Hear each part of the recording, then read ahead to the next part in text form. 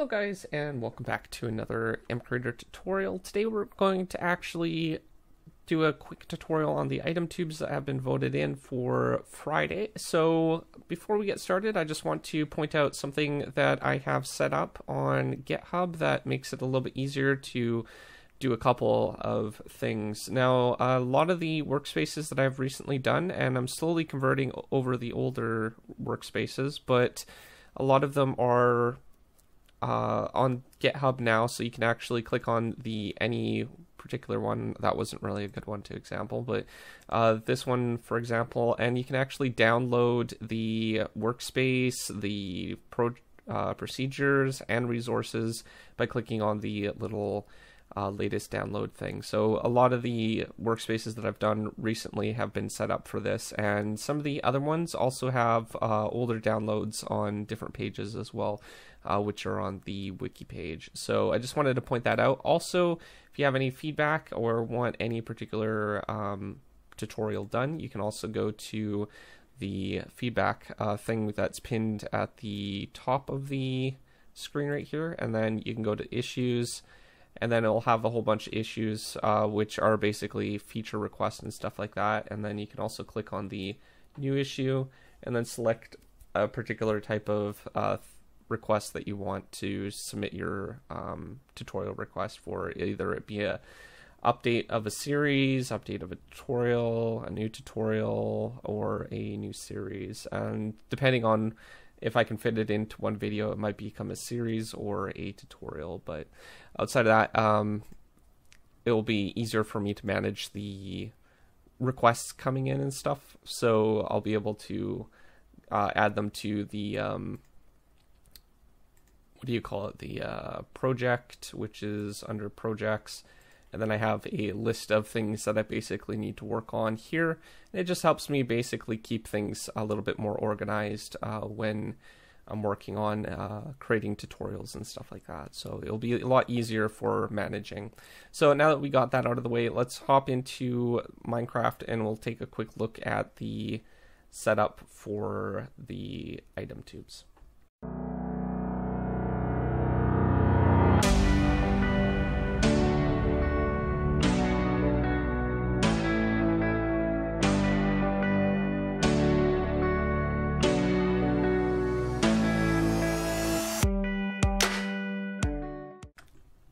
Alright, so we're now in game, and I have a couple of these blocks set up. These are item tubes, and you can basically place them down like any other block. This little face right here basically indicates the direction that the tube will be going. So if we go like this and then kind of wrap it around, then what's going to happen is these tubes are going to push it into this block, and then that will start going this way, and then we could even go this way a little bit. Now the system actually needs to work with loaded chunks. Far as I know, that it won't work in unloaded chunks, so this would be good around bases that are loaded. I don't know if it works in spawn chunks like most things do, so it does require some more testing, obviously, but it does work with chests, and it does work with itself. We'll actually, in this tutorial, work on setting up a device, maybe something like a dispenser. We'll see if we can't set up that. It requires 9 slots, so we can probably figure out something like that. Why is there a random spider here? That's weird. Okay. Yeah, so let's quickly just put some items in here. And then this should filter through, if I had this facing the right way. Okay, so that should go through here, and now it's reached this part right here. So if we place down a chest, it will filter into the available slot for that particular chest. So if we go back over here, we can throw in maybe some spruce planks, and then we'll throw in some oak planks, and then it should, why? Oh yeah, that's why, because the back just indicates that there's a slot there. So we should have spruce and oak planks there. So if we go, we'll put in some more spruce planks, and they should end up in our spruce plank section for that chest, so it fills it up to 64. And then put the other one in, and now this one is filled up to 64 as well. All right, so that's basically how it works. Now, I'm going to quickly take a look at the number slots for the dispenser and see if I can figure out what slot IDs we basically need for those. Chests basically go from 0 to 27, I think, so that was pretty easy to set up. But I need to quickly figure out what are the slots for dispenser, so just give me a minute. We'll go into MCreator as well.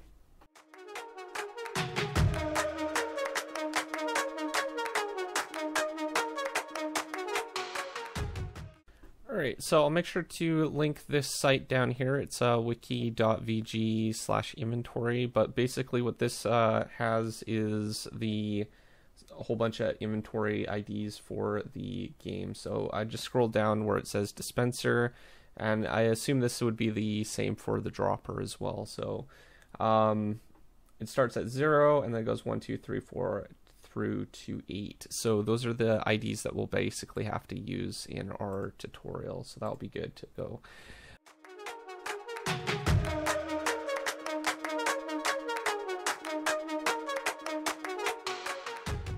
Alright, so what we need to do is we obviously need our block first. So we're going to have a block that has basically the rotation, so we can go northeast, southwest, up, and down. And I've just used a solid block. You can basically have any textures that you want and set up the particles and stuff. I've left the boundary box basically the same. I've configured it just a little bit so it's more like metal. And you can change the settings how you want on this page. Nothing's really required here. And then I've set the tick rate for 1. This makes it go pretty fast through the system, so you can set that to that. And I've set the color on the map because the texture is kind of more like cyan. I've set it to kind of like a cyan color. And the other thing that you might want to do is basically have the reaction to being pushed set to block, so no items get dropped if the block is pushed with a piston or anything like that. There's a few different options, but I've just set it to block so it can't be pushed. And then you want to enable the inventory, and then you want to enable, basically set up a GUI. Now the GUI is under the GUI tab. We have a item tube GUI, just a really simple, straightforward GUI. We have just a simple slot 0, and we've basically given a couple names for the inventory. That's all I've done here. So all I needed to do was set the slot for this particular block to 1, and it can support 64. That will allow extra overflow if needed. Because it's going one per tick, it will probably never reach that amount, but just be on the safe side. I've also enabled it so when the block is broken to basically drop the items, and to enable comparator output just in case someone wants to test if there's an item going through it or not. And of course select your inventory. There is no energy or fluid storage, so we can move on. The only procedure that is set up for this block is through update tick, and this basically tests for the type of block that is in front of the block that it's basically pushing. So I have only 2 blocks registered right now. I have the one that is for the actual item tube, and then I have one for a chest. So you can basically configure this how you want. If you want to add a new entry, then you would basically click on the gear icon, go to if else, and then you would add the type of block that you want to add. So we'll be doing that in just a second, so I'm going to leave that tab up. For generation, there is no generation. So when you're finished with that, you can just close that out.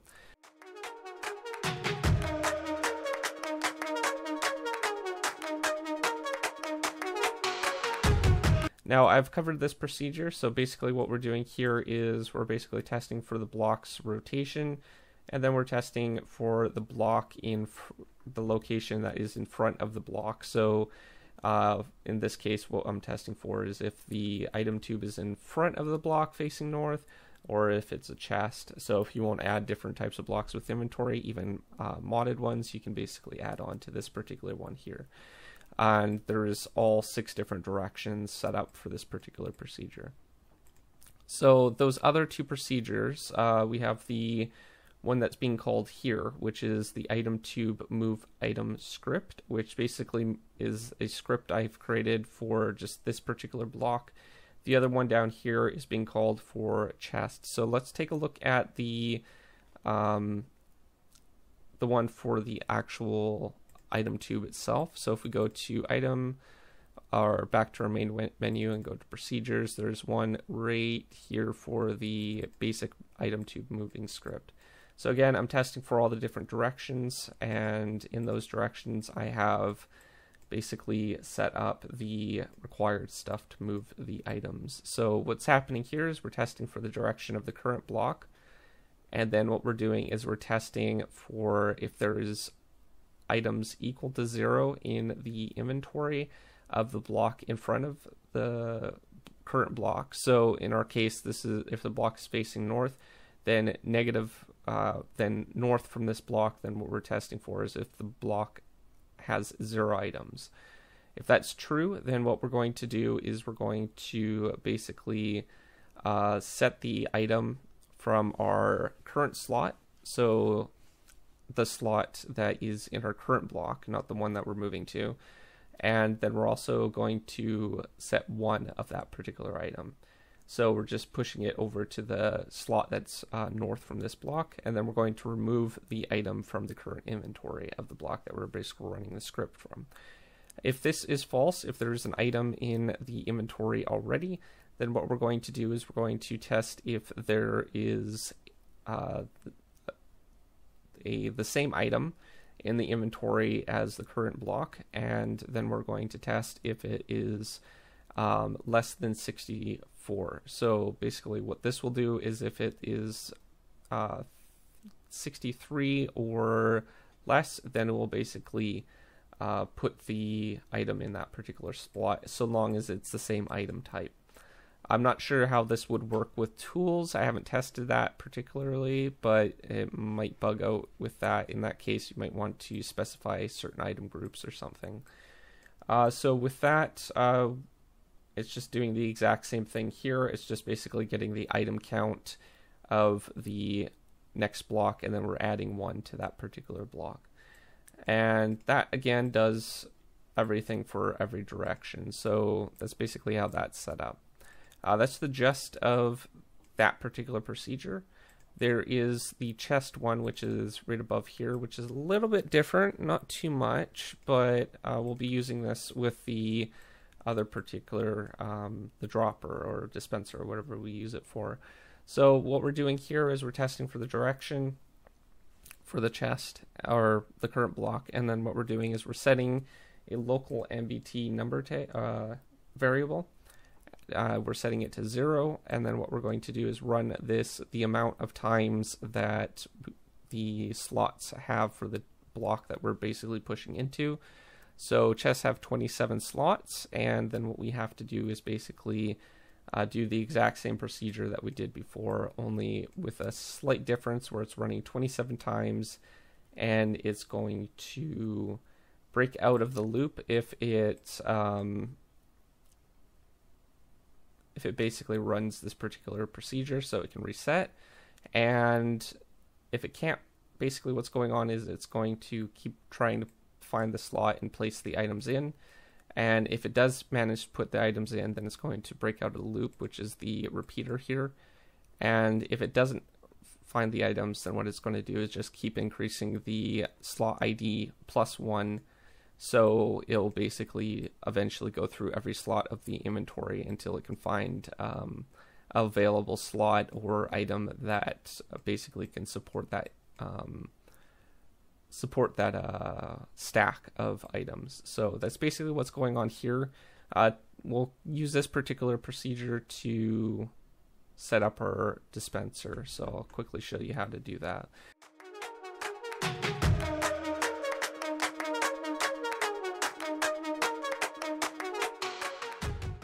So first thing what we need to do is we need to copy this script for the chest, and I'm going to go item tube, and then we're going to go dispenser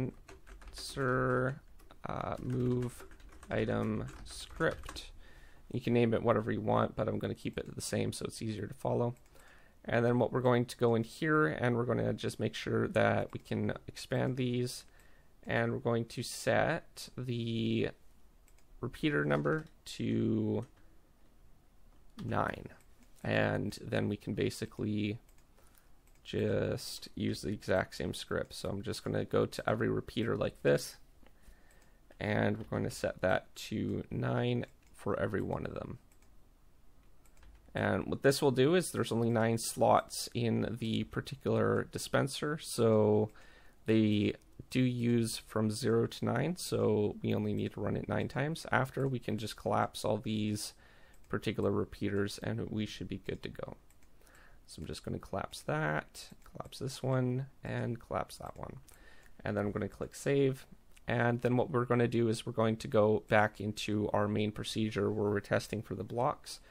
And then we're going to expand this, and we're going to basically put that over into a new if-else statement. We're going to copy this particular one for this the chest for the north, and then we're going to select our dispenser. So we need to find the dispenser first, and that should be somewhere a little bit further over. Here we go. We got the dispenser right there. We're going to select that, and then we're going to duplicate this particular procedure for calling the procedure, and then we're going to select our item tube for the dispenser one. So we're actually going to do this for every direction, so we need to do that. Clone this over. Oh, I just added a comment. Duplicate, and then we're going to select the dispenser again, and then we're going to move we can actually just duplicate this one right up here, and we can move that down. And we have self to do. We'll place that down here, and we'll select our block, which is our dispenser, and then we can move this one down. So duplicate, place that there, and we only have 3 more to do, so we'll just duplicate that. There we go, dispenser. Oh, that's our mod items. So we'll select that one, and then we'll move this one down. And then we also have these other 2 ones that we need to do as well. So we'll just quickly do these.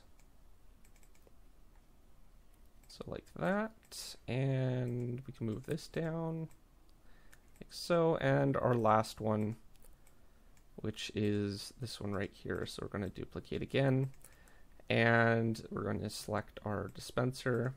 And then what we're going to do is basically move that procedure down like that. All right, so now we have support for our dispenser, and we have support for chests, and we also have support for the item tubes as well. So we can save that, and we'll save this just to make sure that everything's up to date. And it's always a good idea to, if you're about to go into the test environment, to just regenerate the code just to make sure that everything is working properly. And then we'll go into game and we'll test out the dispenser.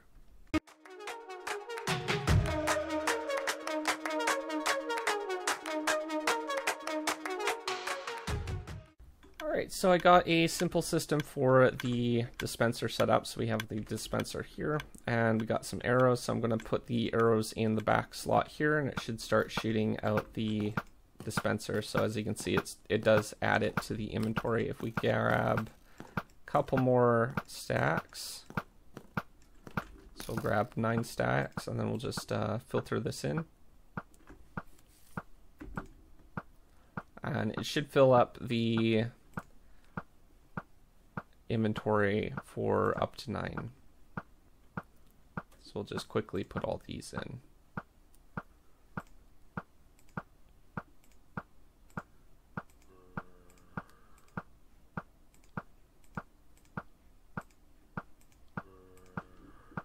Alright, so let's take a look at our dispenser.